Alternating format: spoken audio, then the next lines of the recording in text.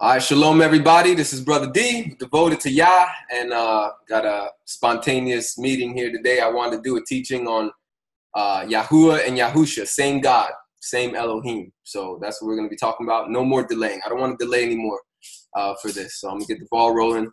And then after I share what I share, I'll open up the mics. We'll have some open discussion on a separate recording, and I'll put both up. Let me get to my share screen. Share screen. Where is it? I gotta open up recording. All right, here we go. So here's a little PDF file I put together, some scriptures I put together. We're gonna get right into it. All right. So we're gonna start off with Yahuah being creator. This is obvious, but we're gonna read these scriptures. So God, Yahuah, created the heavens and the earth, and the heavens are the work of your hands. He stretched them out. He created the earth, okay? Genesis chapter 1, starting at verse 1. In the beginning, God created the heavens and the earth. Now, everyone debates with me because the word God is Elohim in Hebrew, which is a plural form, a word, but it's not always plural. It depends on the words that are around it. So if it's in the beginning, God, he created, then that makes the God or the Elohim, that makes it singular. And in this case, it's singular, okay? So in the beginning, God created the heavens and the earth. But if we go down to verse 26, here's where it gets fun. God said, quote, "Let us make man in our image." Now, this is without a doubt plural, because you have other words within this passage that are plural words. You have the us and you have the our. And it says, after our likeness, and let them have dominion over the fish of the sea and over the birds of the sky and over the livestock and over all the earth and over every creeping thing that creeps on the earth. And then verse 27, it goes back to singular. You can see the difference. So it says, God created man in his, singular, own image. In God's image, he created him. Male and female, he created them. So you can see there's something going on here between plurality and singularity regarding the creator. So the question becomes, how many people do we have creating, or how many beings do we have creating everything? Do we have two beings? Do we have three? Do we have multiple, or do we have one? I believe we're going to get more clarity on this as we read the scriptures. Psalms 8, verse 1, it says, Yahuah, our Lord, how majestic is your name in all the earth. Who has set your glory above the heavens? When I consider your heavens, the work of your fingers, the moon and the stars, which you have ordained. Okay, here Yahuah, singular, without a doubt, or Yahweh, however you want to pronounce the Father's name, he is the creator, singular. Okay, Psalms 33, verse 6. By Yahuwah's word, the heavens were made, all their army by the breath of his mouth. Okay, I don't see any plurality here. I don't see by the breath of their mouth, by Yahuwah's word here. Okay, so we know in Genesis 1, it says, let there be light, let there be land and creatures and plants. He speaks. You know, he spoke and the world came to be. All right. We're going to get more into that in just a moment. Isaiah chapter 40, verse 21. Haven't you known? Haven't you heard yet? Haven't you been told from the beginning? Haven't you understood from the foundations of the earth? It is he, singular, who sits above the circle of the earth, and its inhabitants are like grasshoppers. Who stretches out the heavens like a curtain and spreads them out like a tent to dwell in? Okay, this is definitely talking about Yahuah, the creator. Isaiah chapter 44 says, I'm going to pause the recording real quick. All right, I was just double checking on how this Mac PDF reader works. Okay, let's see here. So Isaiah chapter 44, verse 24, it says, Yahuah, your redeemer, and he who formed you from the womb says, quote, I am Yahuah, who makes all things, who alone, this is a passage where there is no wiggle room whatsoever. You can't wiggle your way around it. You can't do any gymnastics. You can't do any etymology gameplay. There's no wordplay here. It says, I am Yahuah, who makes all things, who alone stretches out the heavens, who spreads out the earth by myself. Wow. It doesn't get any better than that. It does not get any better than that. I want y'all to see my face. Y'all need to see my face when I'm reading this stuff. This is my favorite passage regarding him being creator. Alone, by himself. However, we have to wrestle. What's going on? Because in Genesis chapter 1, verse 26, we have, let us make man in our image, in our likeness. We have this plurality going on. So we have to find out what's going on here. All right. Isaiah chapter 45, verse 5, it says, I am Yahuah, and there is no one else, nobody else. Besides me, there is no God. I decided to throw that one in there, even though it's not talking about creator or creating. That's going to be in probably every video I do, this verse right here, okay? I am Yahuah, and there is no one else. Besides me, there is no Elohim. There is no God. So that means there's no image. There's no created thing. There's no heavenly being. There's no heavenly creatures besides him. He is God. Now, how does that mix in with other scriptures? We're going to keep going. Psalms 95. Oh, come, let's worship and bow down. Let's kneel before Yahuah, our maker. He is our maker. He is our creator. Isaiah 48. Listen to me, O Jacob and Yisrael, my called. I am he. I am the first. I am also the last. Yes, my hand has laid the foundation of the earth, and my right hand has spread out the heavens. When I called to them, they stand up together. Let's go to the next one. All right. Those are my passages for Yahuah, being creator. We don't have many for Yahusha, but we do have them, and they do exist, and we're going to go into them right now. John chapter 1, classic. This has been debated and wrestled with throughout the centuries, okay? Jehovah's Witnesses and their distorted translation of the scriptures in John 1:1, they distort it, and they say, in the beginning was the Word, and the Word was with God, and the Word was a small G-O-D. I think that is horrendous, but we're going to read why. That doesn't make any sense. So John 1:1, in the beginning was the Word, and the Word was with God, and the Word was God. I know a lot of people like to replace God with Yahuah, but you're not going to get the full understanding of this if you replace words with words that are not there. The word that is there in the Greek is theos.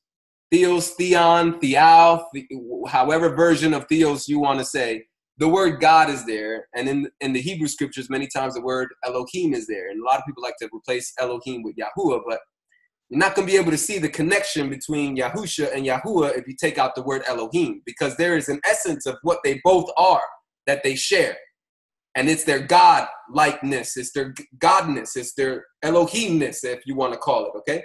So in the beginning was the Word.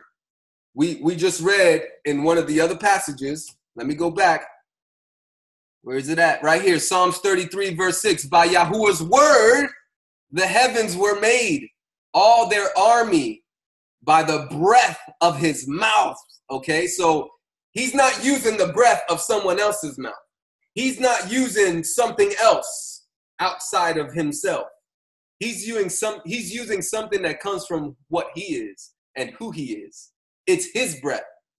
Okay? So now we're reading in John 1:1. In the beginning was the Word, which we know definitely is the truth. Elohim, Yahuah, existed.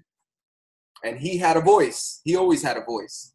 In the beginning was the Word, and the Word was with God. That makes sense? Just like my word is with me. My word is inside of me. All my thoughts are in here. All my feelings are in here. They're not outside of me yet unless I release them. Once I release them, now they're in different parts of the world through YouTube, through the internet, through Facebook. Okay, now parts of my heart and parts of my mind and my words have gone through different parts of the world. Hallelujah. So check this out. The word was with God and the word was God. My words are me. My words are me. That's my authority. That's my power. That's the power of my tongue going into your heart, going into your mind, going into your ears, going into your living room, going into your phone. It's me. So when you hear those words, you're hearing me. Okay? But more importantly, you're hearing Yahuwah's words, because I don't get the ultimate credit for what I'm reading. These words come from him, and all I'm doing is repeating it. Okay? But the word was God. The same was in the beginning with God. All things were made through him. Now here's what becomes interesting is the word, the breath that comes out of Yahuwah's mouth now has personality. It now has personality. And that's ultimately, definitely the case. Okay, not only did Yahuwah speak, but he actually allowed his verbal, his heart, his mind, his word to become an image. Okay, we're going to get into that. All things were made through him. Without him was not anything made that was made. Okay? So this word that came from Yahuwah, that is Yahuwah, made all things. So really, at the end of the day, we still have singularity going on here, don't we? There's no contradiction. It's still one person that's creating everything. Because at the end of the day, it's him. Right? But we have the him now. All things were made through him, and without him was not anything made that was made. Now we have another being. That's where that's where the us comes in. There's no other answer for this. I've seen the different possibilities. I've seen the different explanations of Genesis chapter 1, verse 26. Many say that it's the majestic plural being used, that it's God speaking amongst his empire. But he's using this majestic plural saying, let us make man, but he ends up really making man. I was into that for a while. You know, I embraced that for a while when I was like against Trinity and all that. But after a while, I was like, yeah, that don't make any sense. You know, it just doesn't make any sense to me because there was definitely multiple people creating everything. And right here we see the Son. Well, we're going to get into more of it, but there's something else. There's someone else creating things. So it doesn't make any sense. The angel, another explanation says that he used the angels to create everything. And I don't see that being proven in scripture. It says the angels sang. They were singing in the book of Job while things were being created. But it doesn't say that they created. They were present, you know, but it doesn't say that they created anything. So it doesn't, none of those other explanations seem to fit for me. All right. And everything was made through him, and without him was not anything made that was made. Okay, I would like to, there's something that I missed here. I should have went to verse 14 here so we can get more clarity on who's being spoken of. Because some people would think that it's still talking about Yahuwah. Well, yeah, I would agree, but it's actually also talking about Yahusha. John 1:1, we read verse 1 to 3. Verse 4 says, in him was life, and the life was the light of men. And we keep going down. Verse 14, the word became flesh and lived among us. We saw his glory, such glory as of the one and only Son of the Father, full of grace and truth. So we have this word becoming flesh. We have this word that is God, that comes from God, that is God, but that's also outside of God, and that's a personality, is an image, actually came down to the earth and became flesh and dwelt among us. And such glory as of the one and only Son of the Father. All right, we're going to get into that. So this is talking about Yahusha. Colossians chapter 1, verse 15. Who is, talking about Yahusha, who is the image of the invisible God. So right now, you guys are looking at a screen. You guys are looking at the image of Darian L. Serrano. Okay? What's on your screen isn't 100% what I fully am. Like, if you hit the screen, it's not going to bleed. Okay? It's not going to bleed my blood. What you're watching is an image of what I am. But you can also see two other brothers on this screen that aren't the image of me. They aren't my image. You can see their image is different. They look different than I do. Okay? But that's just the image of them. Okay? So you can't have multiple images that look different of yourself. You have one image that is an image of you. And in this case, in all scripture, Yahusha is the image of the Father. So when we see him, we see the Father. And it's not the same. It's not metaphorical. It's not metaphorical like, oh, you know, I have a son and he kind of looks like me and, you know, he has my, no. It's a mirror image. It's an exact image, you know. So who is the image of the invisible God, the firstborn of all creation? So not only was Yahusha in the beginning creating everything with God, with Yahuah, and everything was made, what does it say up here? Without him was not anything made that was made. So everything was made. That includes angels. That includes cherubim, seraphim. That includes everything in heaven and everything on earth and everything under the earth. Everything was made. However, Yahusha was also at some point made into a being, an actual being. He existed as an actual being outside of Yahuah. So there was a time for that. And I'm going to assume if Yahusha created all things, but yet he's also the firstborn, I'm going to assume that he became a being before everything was created. That's the only thing that makes sense. It wouldn't make sense that he created things. You know, he became a being after he created all things. That doesn't make sense. Then he wouldn't be the firstborn of all creation, right? So what qualifies him to be the firstborn of all creation is to exist before everything was created. That makes sense to me. For by him, verse 16, Colossians 1:16, for by him all things were created in the heavens and on the earth. See, I kind of went ahead of myself. Things visible and things invisible, whether thrones or dominions or principalities or powers, all things have been created through him and for him. He is before all things, and in him all things are held together. That's a lot of creating. That's a lot of creating to give to the Son. When we read, where is this? The non-negotiable scripture we had here, where is it? Where is it? Where is it? I alone, by myself. Isaiah 44, verse 24. Yahuah, your Redeemer, and he who formed you from the womb says, I am Yahuah who makes all things, who alone stretches out the heavens, who spreads out the earth by myself. There's either a contradiction here or you have to harmonize these two realities together. And the only way to harmonize it is to say that Yahusha and Yahuah are the same Elohim. They're the same God. He is before all things. Yahusha, Colossians chapter 1, verse 17. He is before all things, and in him all things are held together. Not only did he create everything, but he holds all things together. I should have looked for a passage in the Old Testament that talks about that. Yahuah holds all things together. He controls the earth and the stars and the moon and the sun. He holds everything together. But hold on, Yahusha is also holding all things together. You can only harmonize these things if you agree that they are both the same person. They are the same being. Hebrews chapter 1, verse 1. God, having in the past spoken to the fathers through the prophets at many times and in various ways, has at the end of these days spoken to us by his Son, whom he appointed heir of all things, through whom he also made the world. So now Yahusha or Yahuah made the worlds with someone else.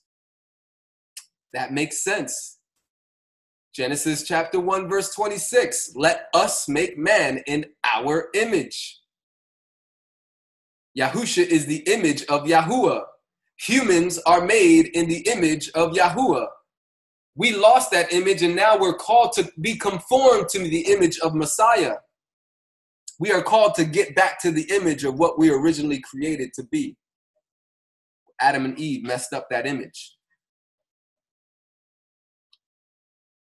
Woo, this is exciting. I love this topic. It's my favorite topic. It makes the gospel make so much sense to me.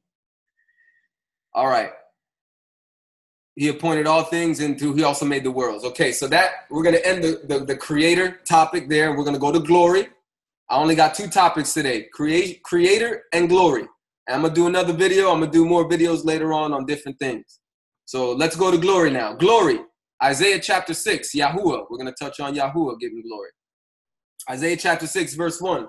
In the year that King Uzziah died, I saw the Lord, and that word Lord there is not Yahuah, it's Adonai. I saw the Lord sitting on the throne, high and lifted up, and his train filled the temple. Above him stood the seraphim. Each one had 6 wings. With 2 he covered his face. With 2 he covered his feet. With 2 he flew. One called to another and said, Holy, holy, holy is Yahuah of armies. Okay, or set apart, set apart, set apart is Yahuah of armies. The whole earth is full of his glory. The whole earth is full of his glory, his esteem, his radiance, the radiance of his beauty. The foundations of the thresholds shook at the voice of him who called, and the house was filled with smoke. Okay, Isaiah chapter 42. I am Yahuah, that is my name. I will not give my glory to another, nor my praise to engraved images. This is the non-negotiable passage you can't wiggle yourself out of. I will not give my glory to another. That means absolutely no one. No seraphim, no cherubim, no angels. There's no other deity. There's no other God. There's no other Elohim. There's nobody I'm going to share my glory with. He is a jealous Elohim. He is a jealous El, right? He's not sharing his glory. There's no wiggle room. No wiggle room there. Nor my praise to engraved images. Okay? Now we're going to go to the Son's glory. Let's see here. My apologies. I didn't cite this passage here where it's coming from. See if I can get it here. Pause the recording. I resume recording. Okay, this is coming from 1 Corinthians chapter 2. Okay, I gotta fix that. My speech. There we go. My speech and my preaching were not in persuasive words of human wisdom, but in demonstration of the Spirit and of power, that your faith wouldn't stand in the wisdom of men, but in the power of God. We speak wisdom, however, among those who are full grown, or those who are mature, yet a wisdom not of this world, nor of the rulers of this world, who are coming to nothing. But we speak God's wisdom in a mystery, the wisdom that has been hidden, which God foreordained before the worlds for our glory. All right, that's not the glory I want to touch on right now. That's a different kind of glory. It's not the same glory of Yahuwah's glory, which none of the rulers of this world has known. For had they known it, they wouldn't have crucified the Lord, the Master of glory. You can't get any better than calling somebody the Lord of glory, the King of glory, the Master of glory. Who was crucified, Yahuah or Yahusha? I hope at this point you will start to consider that perhaps they were both crucified, because they're both the same Elohim. He is the Lord of glory. Remember, back here we have Isaiah 42:1. I am Yahuah, that is my name. I will not give my glory to another, nor my praise to engraved images. Back to 1 Corinthians chapter 2, verse 9. But as it is written, things which an eye didn't see and an ear didn't hear, which didn't enter into the heart of man, these God has prepared for those who love him.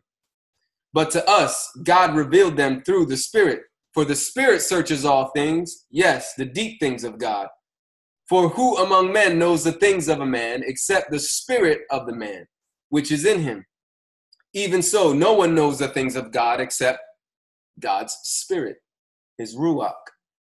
But we receive not the spirit of the world, but the Spirit which is from God, that we might know the things that were freely given to us by God. 1 Timothy chapter 3. My point of sharing all of that verse was that Yahuwah's Ruach, Yahuwah's Spirit, reveals these mysteries to us.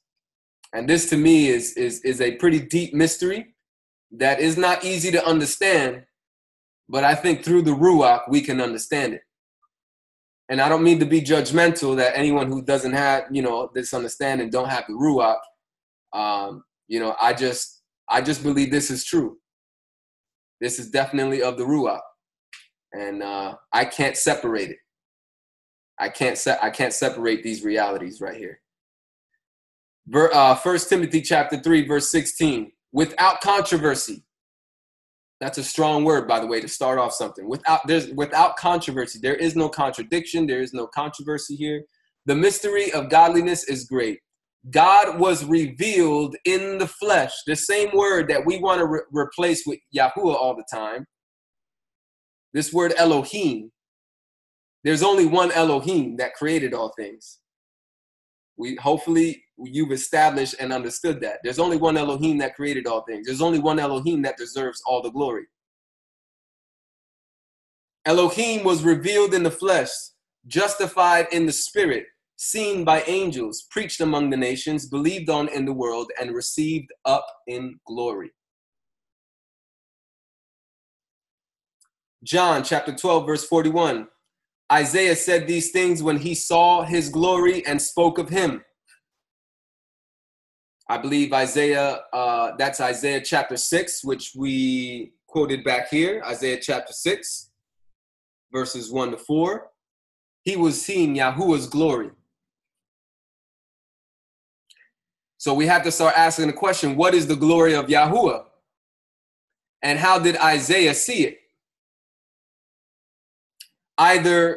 There's other passages that also say no man has ever seen Yahuwah and lived, or seen God and lived, right?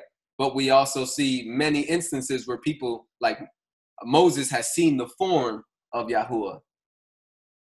Right? Here Isaiah says he saw him. Isaiah said these things when he saw his glory. The only way I can harmonize these realities that people can't see Yahuwah, but they can see him, is that when they are seeing Yahuwah, they're actually seeing Yahusha manifesting. They're seeing the image of Yahuwah. They're seeing his reflection, his perfect reflection. That's what they're seeing. Yahusha is the glory of Yahuwah.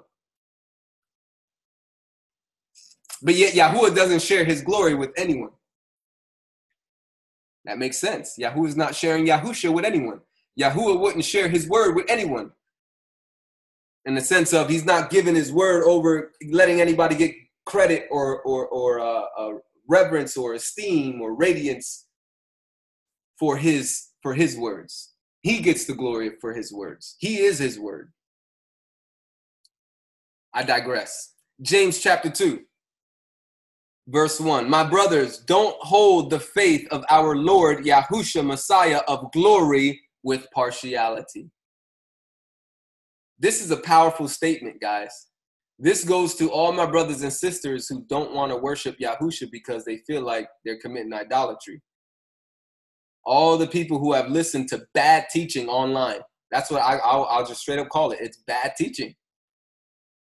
To belittle, to diminish who Yahusha is. And he is Elohim. He is the same Elohim as Yahuwah. To diminish him of that is to do the opposite of what James or Jacob is asking the brothers not to do here. He says, my brothers, don't hold the faith of our Lord Yahusha, Messiah of glory, with partiality. Don't give him partial glory. Don't partially give him glory. Don't partially give him adoration and worship. He's deserving of it all. And we'll get into that more. John chapter 17, verse 5. Now, Father, this is key. I should have started with this verse, actually. My apologies for not putting things in proper order. I should have started with this one because this is a non-negotiable one. John 17. Now, Father, glorify me together with yourself, with the glory which I had with you before the world was. So if we established already that Yahusha created everything, Yahuah created everything, Yahusha existed before the world was, in the beginning was the Word, and the Word was with Elohim, and the Word was Elohim, and Yahuah doesn't share his glory with anyone, we have to conclude that the glory he is talking about here is the same glory that Yahuah does not share with anyone. That is the glory. It's a package deal. Yahusha and Yahuah are literally one. In their, at least let's be honest, in their original state. Before Yahusha became flesh and dwelt among us, what he was before the world was 100% equal with the Father. 100%. Let's go to the next one. This is the last one. I'm going to end with this. Revelation chapter 5, verse 11 to 14. Then I looked. This is a revelation Yohanan, John got. It says, then I looked and I heard the voice of many angels around the throne and living creatures and the elders. And the number of them was myriads of myriads, thousands of thousands, saying with a loud voice, worthy is the Lamb that was slain to receive power and riches and wisdom and might and honor and glory and blessing. And every created thing which is in heaven and on the earth and under the earth and on the sea, and all things in them. That's the rocks, that's the fishes, that's the seaweed, every single thing that is on the earth. I heard saying, to him who sits on the throne and to the Lamb. Hold on, I thought Yahuah didn't share his glory with anyone. To him who sits on the throne and to the Lamb, blessing and honor and glory and dominion forever and ever. And the four living creatures kept saying, Amen. And the elders fell down and worshiped. This is powerful, guys. I hope that you can see there is no separating Yahuah from Yahusha, other than Yahuah existed in the beginning all by himself. He spoke whatever he wanted into existence. If you want, he allowed his word, his spoken word, to come out of himself and become an image and created all things. And then that image, which manifested to creation multiple times throughout the Old Testament, throughout the Tanakh. Multiple of our forefathers and prophets have seen Yahuah, but it was because they were actually seeing Yahusha, the form, the image. And then that image, that being, that heavenly being, for example, the fourth man that was in the fire, one that looked like the Son of Man with Shadrach, Meshach, and Abednego in the fire, that was Yahusha. There's no other explanation. That is the great mystery. But that man, that being that existed, became a human and put on flesh and was born of a virgin, Mary. He put on flesh. John 1:14, became flesh and he dwelt among us. That's why his name was Yahusha, but he was called Emmanuel, because Emmanuel means Elohim with us. So Elohim, the creator of the universe, was actually on the earth dwelling with us as a human being. And then he died and he resurrected. And he returned back to the original glory that he had with the Father before the world was. All while at the same time he's human. He's still a resurrected human. He is a human. He definitely still has flesh. And he's coming back. But he's Yahuah, he's Elohim, he's the creator, he's worthy of all the glory, all at the same time while he's an earthly king. And he's a heavenly Melchizedek priest and king. High priest at that. I mean, all at the same time, because Elohim is omnipresent. He can be anywhere and everywhere all at the same time. But anyway, that's part 1 of the video. I will build upon this foundation. Hope you enjoyed it. Shalom.